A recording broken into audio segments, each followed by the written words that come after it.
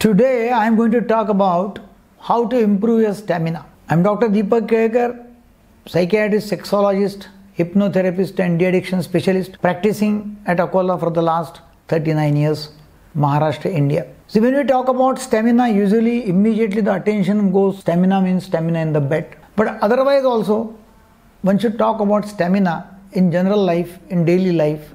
And when you want to improve or increase your stamina in daily life, that means one should have enough of energy which lasts till evening, till late in the night, and one should be as fresh as he was in the morning. So how to improve that stamina, that is also important. But I am not going to talk about that stamina. I am going to talk about stamina in the bed. See, when we say general stamina, that means one is energetic, enthusiastic, and he is very well motivated, inspired, and even if it is in the evening or in the night, still he is very active. And when we say no, he has got very good stamina, and then he can work till late in the night and he is very energetic. So if we say he has got very good stamina. But when we talk about stamina in the bed, then that is different thing.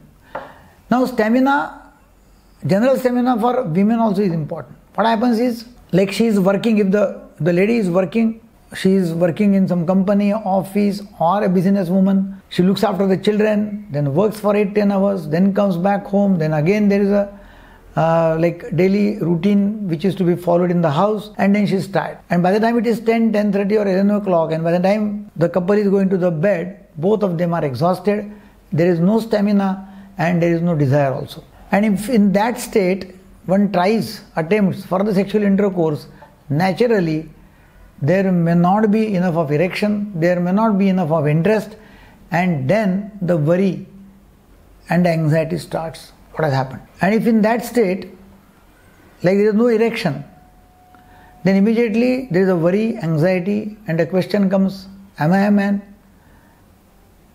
I am old, or what happened? Lot many tensions and anxieties and worries come. So for stamina in the bed, I am going to suggest following things which, if they are followed, definitely one will last longer. There are so many things. Number one, sleep. A good night's sleep, 7 to 8 hours of sleep in the night is important. Eating habits.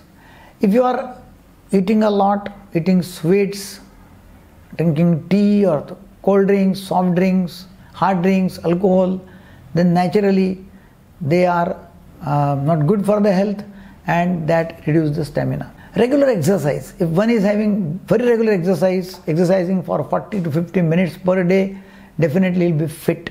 No smoking, no alcohol, no bad habits. Weight also should be in the lower side. If you are overweight, then definitely the movement during intercourse, that causes a lot of problem, especially if you have got pains in the joints. If you eat a lot before sex, so that causes problem, because then there is a bloating, distension of abdomen, and it stamina doesn't last longer. For improving stamina, one should go ahead with stop and start technique. So if you follow that Masters and Johnson technique, like during intercourse, before the point of no return, if one stops, take out the penis, press it, make it loose, again have foreplay, again there is erection, then there is a movement, intercourse. Before the point of no return, again take it out. Likewise, if you perform for say 10 to 15 minutes, then definitely the stamina will increase and you will last longer. Average time in the bed, like in the intercourse I mean insertion of penis into the vagina, that part of the intercourse. Average time is 5 minutes and 40 seconds. Different studies have shown that the time is 5 minutes and 40 seconds. But 60 to 70, at times 80% of people in our webinars, they come and they say that they have got this problem of premature ejaculation. They don't last longer. And then there is a frustration, there is a quarrel, there is suspiciousness, and it has got a lot of impact. So, to last longer in the bed, you have to observe natural things so that you are fit. If you have got joint pains or any other medical disease, naturally the movement will not be possible. So in that case, female superior position or female on top position is recommended. But if the female partner is also overweight and she also has got joint pains or some other problem, then lateral position, side by side position also is helpful, and one can last longer in that position also. Kegels exercise, it helps to some people, and definitely Kegels exercise is helpful in many people. And like Kegels exercise in both ways, while you are relaxing in the chair, you can do that exercise, and while micturating, you can do that exercise. There is a separate video for Kegels exercise which I have published in the YouTube. As far as drugs are concerned, SSRIs like fluoxetine, depoxetine, that benzodiazepines or tricyclic antidepressants, they are helpful, and those drugs also can be tried.